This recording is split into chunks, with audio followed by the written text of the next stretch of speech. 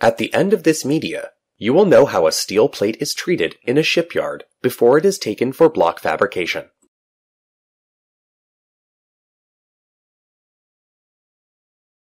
Steel plates arrive at the stockyard from the mill.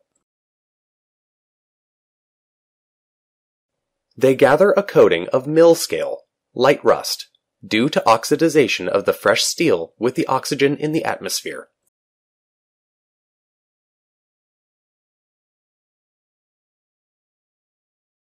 This coating drastically reduces the rate at which the uncoated steel corrodes as it lies in the stockyard.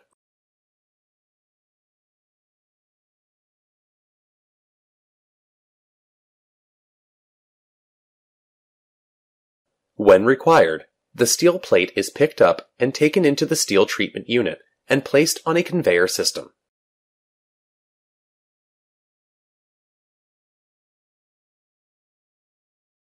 To remove any bends that may be present, they are passed through rollers before entering the surface preparation and painting section.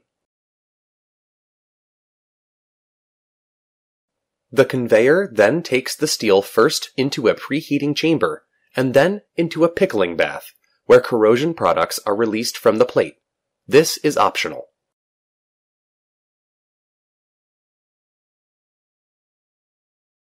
The plate then enters an enclosed blasting unit, which shot blasts the steel to SA3+ standards, white metal.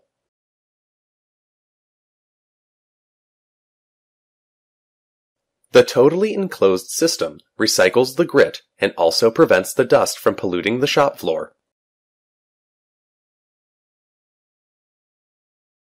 The plate then enters a chamber where all the dust and loose scale are blown off and then brushed.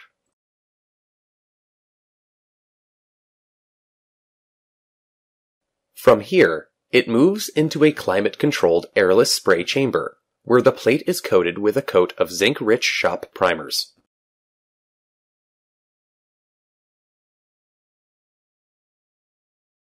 The plate then goes through a drying process and goes to the cutting section.